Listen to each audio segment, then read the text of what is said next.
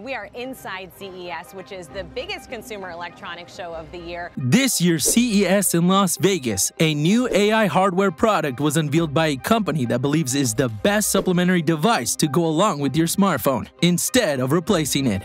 The presentation was interesting, and the claims are incredible.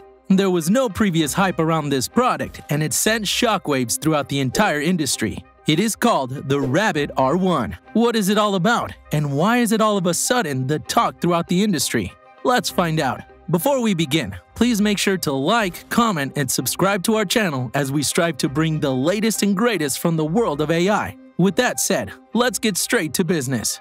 To begin, at the CES event this year, held on the 9th of January in Las Vegas, the R1, a collaborative creation of the US startup Rabbit and tech company Teenage Engineering, was unveiled. This palm-sized, vibrant orange AI assistant is positioned as a pocket companion, with the goal of challenging the prevailing dominance of smartphones in our daily lives. Now, what is this selling proposition all about? The CEO of the company, the moment he took the stage, talked about how our smartphones are not smart anymore. He emphasized that it takes a lot of clicks and switching between the apps to get different tasks done. We are quite used to it, but the AI assistant built into our smartphones are not good enough. He mentioned Siri, Alexa, and Cortana, and how they lacked in different domains, ranging from getting the input right and then getting the output right. Jesse Liu, the CEO, said that the company aims to create the simplest possible computer with a delightful user experience without any learning curve. His solution was to eliminate the necessity of using app-based mobile operating systems for basic tasks, while you can still keep your smartphone if you do more with that than what this small handheld can accomplish. He then emphasized what his company is trying to do. At its core, they are trying to help their users get more of their tasks done via NLP. The prospect sounds great, but there are many vague descriptions on what this device can do. They claim that this device could plan full-fledged vacations, tell you food recipes, and if the user enjoys the food, he or she can ask it to order its ingredients from the market. The CEO also talked about the ecosystem on how first an app can be installed on a user's mobile phone, and then it starts learning your usage behaviors so it can mimic the same with the smaller handheld. To add to the list, the Rabbit R1 allows users to perform various actions, such as booking flights, streaming music, or editing Photoshop images. To interact with the R1, users simply press and hold a button on the right-hand side of the device, engaging in conversation with their AI assistant as if using a walkie-talkie. Commands are issued in natural language, and users can access a simplified visual interface that represents their assistant through pixel art-styled bunny imagery. Thankfully, it does have a screen because we believe we are still quite far from the screenless future. The R1 houses Rabbit's customized AI, categorized as a large action model or LAM, making a progression from the well-known large language models found in chatbots like chatgpt. While LLMs primarily generate text responses to human input, Rabbit's AI goes a step further, creating actions on behalf of users such as online grocery shopping, taxi, or ticket bookings as explained by Liu. The argument which the company is presenting, though, will take a lot of convincing, especially considering how glued to our phones we've become. A survey from reviews.org found that 89% of Americans check their phone within the first 10 minutes of waking up, and 60% sleep with their phone at night. Although personal AI agents of this nature have gained significant attention online, Rabbit asserts that their operating system is the first to incorporate a LAM, which, to be honest, is a statement of either self-praise or lack of industrial knowledge. As we mentioned earlier, there are a lot of vagueness throughout the demonstration, which makes us feel a little bit jittery about the final product. This is because it is not a concept, it's a product that you can pre-order right now and get your hands on it in March. Shifting our focus back to LAM, its core functionality involves initially grasping users' intentions and behaviors within specific apps, then replicating those actions. While Rabbit OS offers a completely new experience, it's built on the solid foundation of the Linux kernel, ensuring stability and compatibility. This OS is also contextually aware, which means that LAM can understand the context of your requests and respond accordingly. For example, if you ask, "What's the weather like?" it will provide the weather forecast for your current location. For this, obviously, custom APIs for individual apps are unnecessary, as the model is universal and adaptable across various mobile and desktop environments. Upon launch, Rabbit assures that the R1 will already be adept at working with popular apps, with ongoing plans to introduce additional functionalities. The training feature for specialized apps will also be available in the future.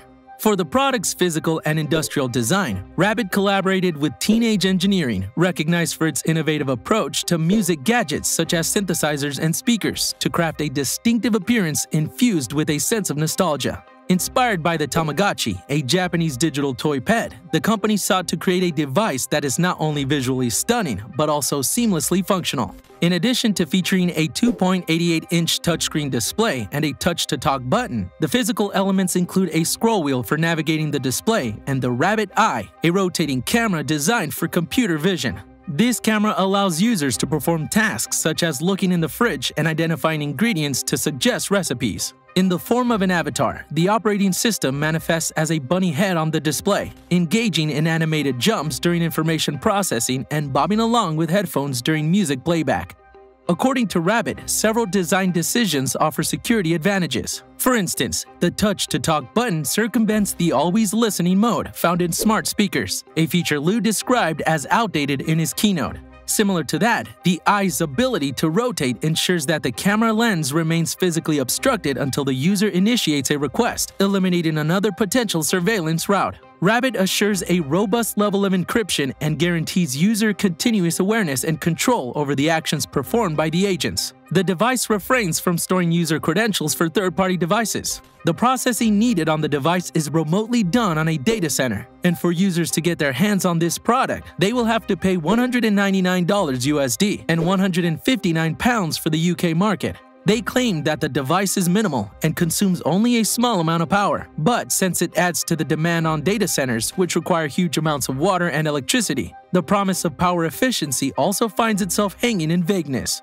Before we get into the final thoughts, let us shower some more light on the company Rabbit and how they got to CES. Founded in 2021 by a group of passionate engineers and entrepreneurs, Rabbit's core mission was to create technology that seamlessly integrated into people's lives, making them more efficient and productive.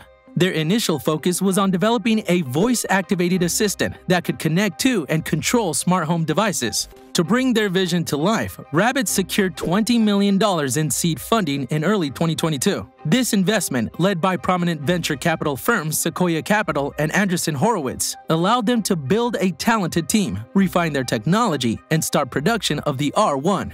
Rabbit was invited to showcase their product at CES 2024, one of the world's largest consumer electronics shows. The R1 proved to be a crowd pleaser, receiving rave reviews from journalists and attendees alike. It was more of a shock to the industry because no one had ever heard about them. They just popped out of nowhere. And now they find themselves in competition with big companies like Amazon, Google, and Microsoft.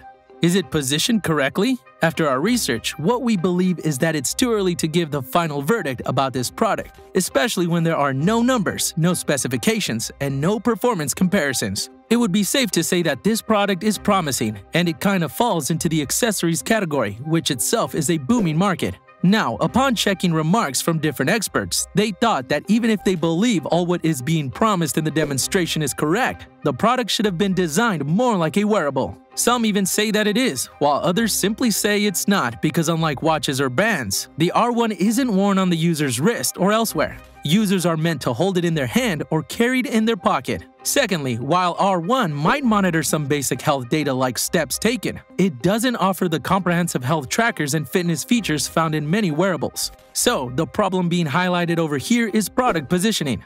Are they entering the right market? Are the consumers actively demanding such a product? These two questions will get answered in 2 months' time. As of now, the bottom line is that the promise is big, but the demonstration was a bit weak and vague. This is a clear lack of evidence, and there are many things like planning a full-fledged vacation with a voice command that sound too good to be true. With that, we conclude today's video. Subscribe to AI Symbiosis because we bring the latest and greatest updates from the world of AI. We have made another video on the robots Tesla is making. They are called Tesla Optimus. To find out what the company has achieved so far, click on the video link popping up.